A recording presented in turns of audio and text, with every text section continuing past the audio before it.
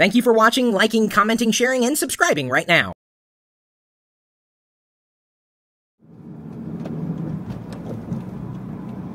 Hey everybody, Chris Pirillo here, with 2 hands on the wheel and 4 eyes on the road.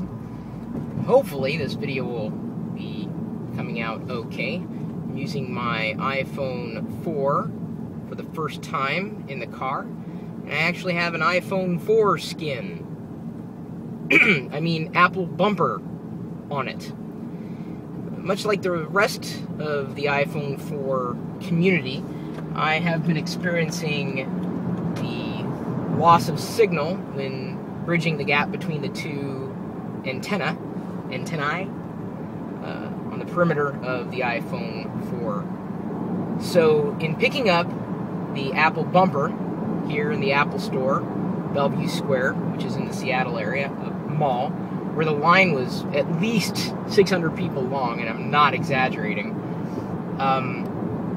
this seems to have alleviated the issue, at least from my initial tests. And even so, I've heard that Apple is aware of it, and no doubt they would be, given the amount of people talking about it right now.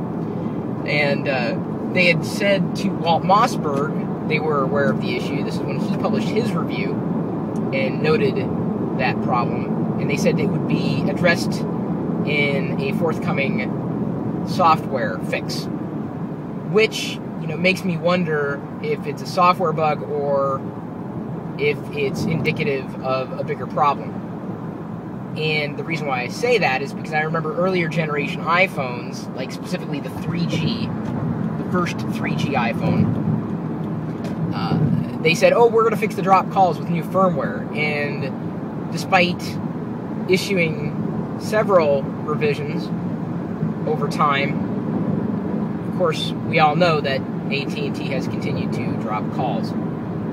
So far, I have not dropped a single call on the iPhone 4, but then again, I really haven't made that many calls yet. I'm working on it.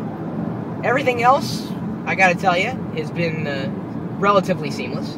I live streamed from the Quick app today, and some people tuned in as they watched me drive around town looking for a really good iPhone case, or a 4 skin, an iPhone 4 skin.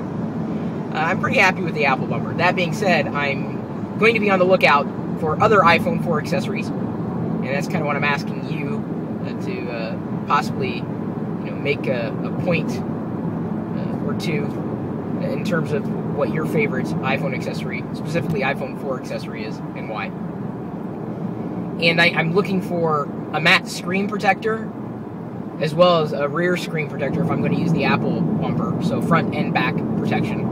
Prefer matte on the front because the fingerprints and dust is driving me nuts, and the dust is collecting even around the perimeter of the bumper, which I guess is bound to happen.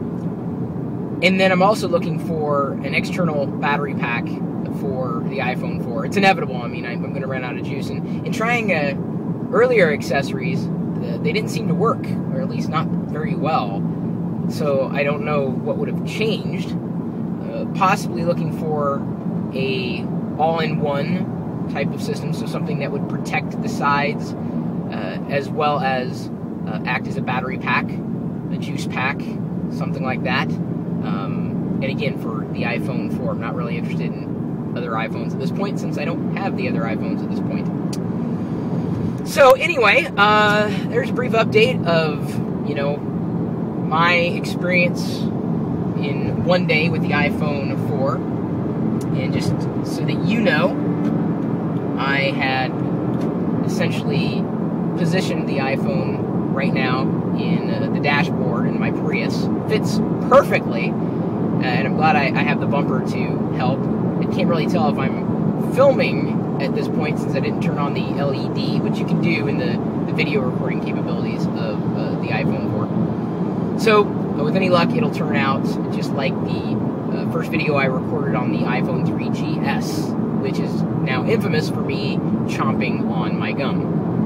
So, there you go. What are your thoughts on the iPhone 4? What accessories do you have? What accessories are you getting? What are you looking forward to most in the iPhone 4? And if you don't have an iPhone 4 and you're on AT&T's network, I'd ask why not? I mean, yes, it's not the most affordable phone on the planet, but in terms of what you get, it's more than just a phone.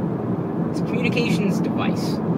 I don't know if I'm going to find something better, but then again, if better hardware and software comes along, I would consider it. Of course, it's a tall order these days, but then again, I have a feeling, and this is a prediction, within a year, Google Android will finally become a formidable competitor to Apple, and Google's making massive strides in development and releasing their platform. So we shall see a year from now what the next iPhone will bring. Competition is a good thing. My email address, chris@pirillo.com. Of course, you're more than welcome to leave a video response, possibly with you testing your iPhone video capabilities on your own YouTube account. You can leave a comment, too. You can find me on my blog, chris.pirillo.com. We've also got geeks.pirillo.com, a greater community full of great geeks like yourself, possibly, where you can embed your own YouTube videos. And then we also have the lockergnome.net questions and answers service. You can find me on Twitter, @ChrisPirillo, Facebook.com/ChrisPirillo, or YouTube.com/ChrisPirillo. And I've also got a live video feed, which you can pull up on your iPhone, iPad, or iPod Touch at pocket.pirillo.com. And then we've also got the feed that's got the way where you can interact with it. Right now it uses Flash, so you wouldn't be able to use the iPhone and interact with the video that way. But if you're on the desktop and you want to have that full experience, or maybe you're on another mobile device that has Flash, well, then you're more than welcome to stop by the live video feed at... Oh, I'm sorry, I'm pulling out my... It's a mobile hotspot. I'm connected right now.